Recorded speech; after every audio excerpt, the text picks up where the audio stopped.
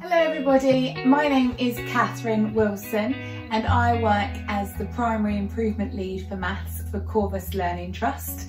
I also work at Danesfield School and teach reception class 4 days a week. I have enjoyed lots and lots of the BBO Maths work groups focusing on embedding mastery, and today I'm going to share with you lots of different ideas about how you can use resources at home to support your child's learning.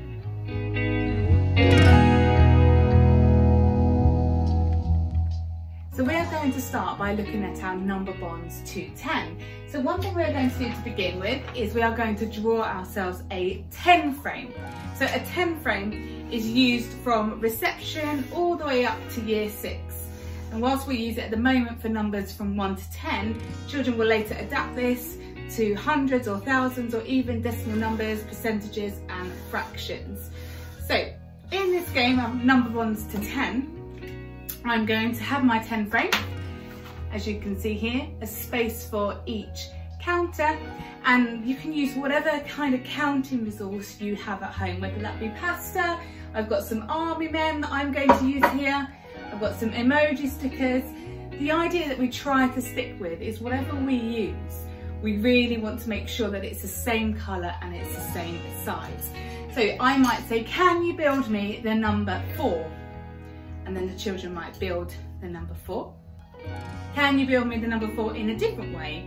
They might make it into the dice 4. They might understand that they don't need to be together to represent a number. So we still have 4 here because we have 3 and 1 more. We still have 4 here because we have 2 and another 2 and a double. So build in different amounts.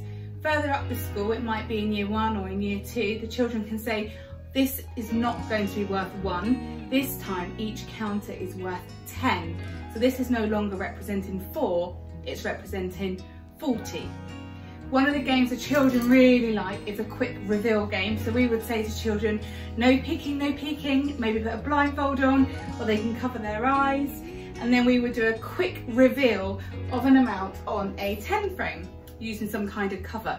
So we would say, ready, have a look, how many have you got? And the idea is that children begin to group numbers very quickly to help them with their counting skills. So they might recognise there's 5 because there's 2 and 3 more. Or they might see it as 3 in a triangle and another 2. And we would do that all the way up to number 10. You could also ask children for addition skills, what number sentence could you make using this picture? It might be 2 add 4. It might be 20 add 40.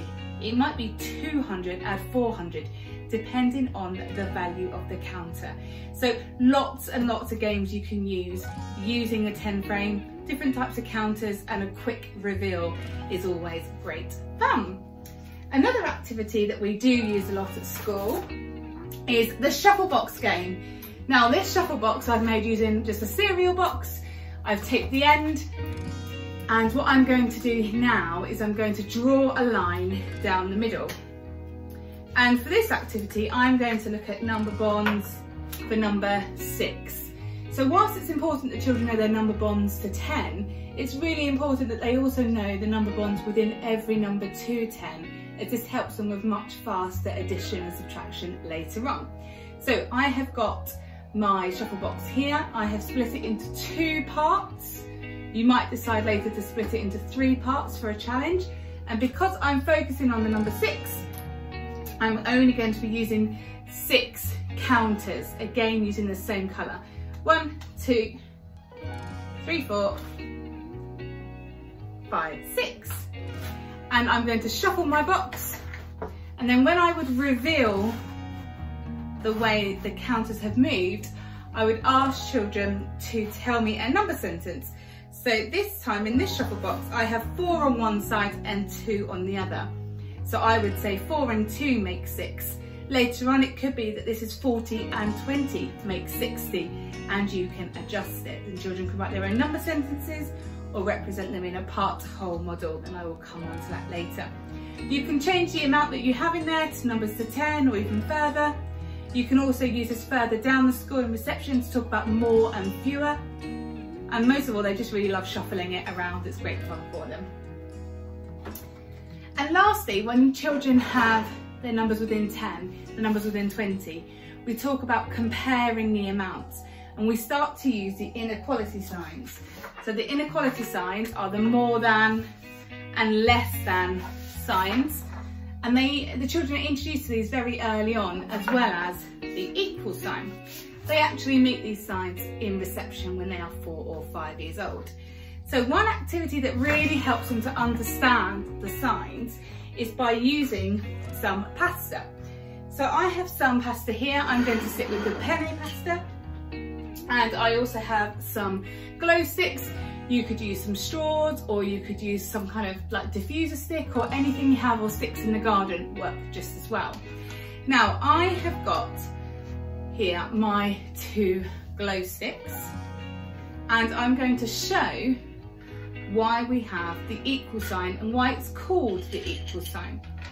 So you can talk to the children about how equal means the same as.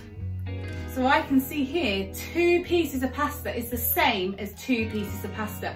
That is why this is the equal sign, because they are the same amount. What happens if I move one amount and I can see that one is less than another, is we start to create the inequality sign. So we can see here that this is less and this is more. This works really well because it really helps children understand that the inequality sign means that the gap is largest here, and that's because the number's bigger. The gap is smallest here, and that's because the number's smaller. Children are often introduced to crocodiles, and that can sometimes work, but it can often confuse them. So we encourage children to look at the shape of the sign and see what they can understand from the shape of it. So this is a great activity for that. Now we are going to talk about the place value of digits within numbers and how this is so important, and different activities you can do at home. So when we talk about the place value of a digit, that means it's the value of that digit within the number. So for example, in 324, the 3 would represent 300, whereas in 36, the 3 represents 3 tens. So to begin with, in reception, children look at 1-digit numbers, and they start to look at 2-digit numbers. And in year 2, they look at 2-digit numbers, and they start to look at 3-digit numbers. So here, I am going to represent the part whole model. Usually it's in circles, so you might use plates. I'm using kitchen roll here. So I'm going to have my whole amount, and I'm going to be splitting it to begin with into its tens and ones. And we use the language of tens and ones rather than the language of tens and units. So I'm going to use my playing cards here to build an amount, and my number this time is 37. So I have the number 37, and I'm thinking about how I can build 30 and 7. So for my place value part whole model, I'm going to have the parts, the whole amount, and splitting it into the tens and the ones. So it has 3 tens. So I'm going to be using my blue counters to represent the tens, and I'm going to be using my green counters to represent the 7 for the ones. It's really important to try to use different representations of each place value digit, so the children know when they're counting that they need to change from counting in tens to counting in ones. So I have my 37, and I can check that by going 10, 20, 30, I'm changing counter, 30, 31, 32, 33, 34, 35, 36, 37. And you can do that with numbers up to 100. For a challenge, you can ask the children to change the way they are partitioning their number. So you might decide that instead of partitioning 37 into just tens and ones, there are other ways that you can partition. You might decide that you're going to do it as 20, 10 and 7. Or you might decide that you're going to do it as 10, 25 and 2. So it's really good for children to start to understand that numbers can be broken up in lots and lots of different ways. And lastly, Children really love making their own resources. This is something they do throughout the school. And one I have here is some DIY dominoes. So I just have some post-it notes, and I would ask children to roll the dice to build their own dominoes. So to start with, I know my domino is going to have 2 parts like a traditional domino. You might decide to make it trickier by having 3 parts to make the whole amount rather than 2 parts. I've got a dice here and I have a 2. So you could ask children either to write the digit 2 or they can draw the dots. It's up to you. If you know your child needs some number formation practice, they can do this. And the other digit is 5. So my first domino is 25. So the children can then use their counters. They can use a place value whole part model to build that number in different ways. Okay, we're now going to focus on early multiplication. So from reception all the way through to year 2, the children focus on their 2 times tables, their 5 times tables and their 10 times tables. And they begin the basis of the later tables too. So in our 2 times tables, it would be really important for children to understand this practically rather than just reciting their tables. 2 times tables are particularly important because it really does underpin the doubling and halving that comes later on. So for 2 times tables, one activity could be for them to practice their times tables by counting their socks as 2, 4, 6. It works really great, and later on what you can do is talk about odd numbers and odd socks and the language of odd. Another activity you can do for 2 times tables is looking at their teddy bears and thinking, just by looking at this teddy bear, how many sets of 2s can you see? 2 ears, 2 eyes, 2 arms, 2 legs. And they could start by counting 2, 4, 6 and 8, or they could just group their teddy bears together and start counting just their paws or their feet and working out how many sets of 2 there are. For the 5 times tables, one really good activity that works is counting using gloves, because that represents 5, so children can have lots of sets of gloves and they're counting up in 5s or down in 5s, or you're removing one, which one is missing. And then for counting in 10s as well as 5s, using coins as well, that really helps to make the link between our times tables and a real context of money. The other children, as they move from reception, they talk about groups when it comes to multiplication. So for example, if I have 5 times 4, we would represent that as 5 groups of 4. So that means if I was trying to build that, I would have 5 groups of 4. So that's one group of 4. Another group of 4, and you can see I'm putting them in dice 4 to help the children count. Another group of 4. One more group of 4. And another group of 4. So the children can see that this is 5 groups of 4, or I could say let's build 4 groups of 5, as the children are more familiar with this times table than the 4 times table. So I could have 4 groups of 5 to help them count. Ideally use the counters that are the same colour because it makes it easier for them, but it just depends what you have around the house. Later on, this grouping turns into arrays where children are looking at multiplication in a different way. Another option would be for children to use their Lego for this activity, or to use a cotton bud and some paint, and they can group and dot the amounts to help them build it. But at the moment, multiplication is understanding it as groups of, and then that later links to their division as well. When we talk about arrays, we're looking at how much children understand what multiplication looks like.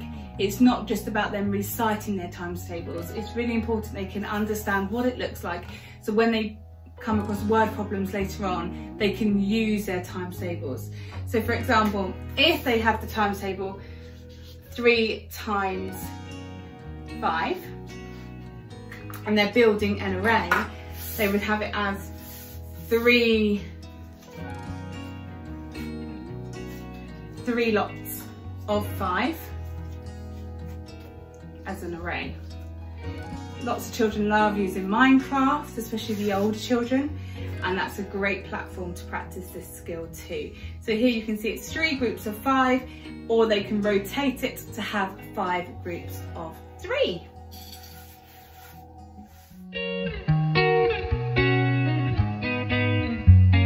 And linked with our early times tables and multiplication skills is our early understanding of division. And the language that we use around division at this age is sharing. So we begin by looking at the odd and even numbers, because that links to sharing and it links to our 2 times tables. So if, for example, I turned a playing card over, you can use automatic number generators online, and I've got the number 9, and I'm thinking, is number 9 an odd number or an even number? And most children would know maybe that it's an odd number, but we would ask them, how do you know? Show me that it's an odd number. So for example, children could collect 9 counters, they could collect 9 teddy bears, they could collect 9 stones, 9 pieces of pasta, 9 of anything. And the idea is with an odd number, there's an odd one out. So we talk about them being in pairs, and there's an odd number. So you can see there's one without a partner, and that is how you know it's an odd number. When we talk later on, when children meet bigger numbers like 45, and they'll say it's an odd number because it ends in 5, that doesn't tell us how much they understand. It's an odd number because if you were to divide it by 2 or pair everybody up within 45, there would be one left without a partner. So we're really looking at their understanding and their reasoning behind it rather than just rote learning. Another activity to do is looking at sharing using a teddy bear picnic scenario. So if we've got 15 or we've got 16 biscuits or 16 cakes or 16 pieces of fruit, and you're dividing or sharing, giving the actual teddy bears and having a teddy bear picnic to show the process of sharing and to show the process of dividing. For children, it's really important within division to understand something's fair or not fair, and the idea of sharing, again, that language. Another activity for them would be to work out breaking things in half or breaking things in quarters as they start to introduce quarters into year 1 and year 2. Things like spaghetti that are really easy to break, where children could try to break it in half. Is that a near half? How much closer is it? Could you break it in half again to build quarters? Or looking at Lego and building different amounts with Lego. So a larger piece of Lego with 4 parts could be double the pieces of Lego with 2 parts. So building fractions into everyday play and everyday fun. And to finish with, I'm just going to share some other ideas of games that you can use for any kind of maths facts, whether that be your number bonds to 10, addition and subtraction, multiplication, fractions and decimals later on, or with older children. So one activity you could have is bingo. So with bingo, you could have a selection of numbers. Here I've used numbers lower than 20. So I might ask children just for recognition if they're in reception, can you find the number that's 16? If it's for older children, I might be saying, can you find the number that's double 8? Or I might say it's the same as 10 and 8 more, or 10 and 6 more, or 10 and 1 more. You can adapt it and change it for whatever skill you are practicing. With older children, you might use decimal numbers or percentages or fractions in there instead. Another activity that children love is noughts and crosses. So here I would just fill my noughts and crosses grid with different calculations for them to practice. So they would have to try and solve the calculation before using the space. Building their own kind of abacus also is great fun. So here I've just put pegs on a hanger, looking at number bonds to 10. They can see it's 5 and 5, or it's 6 and 4. And this really shows that we're not taking any away, we're not changing how many there are in total, we're just moving different amounts to find out the different number bonds within 10. You can do this within 5 or within 20 as well.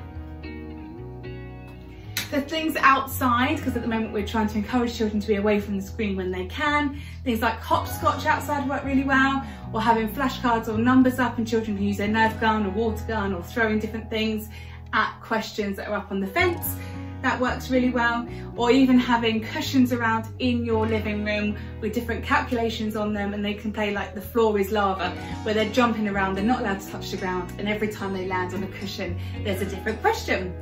Anyway, I really hope that gives you lots of different activities for you to try at home, and thank you for taking the time to listen to this video.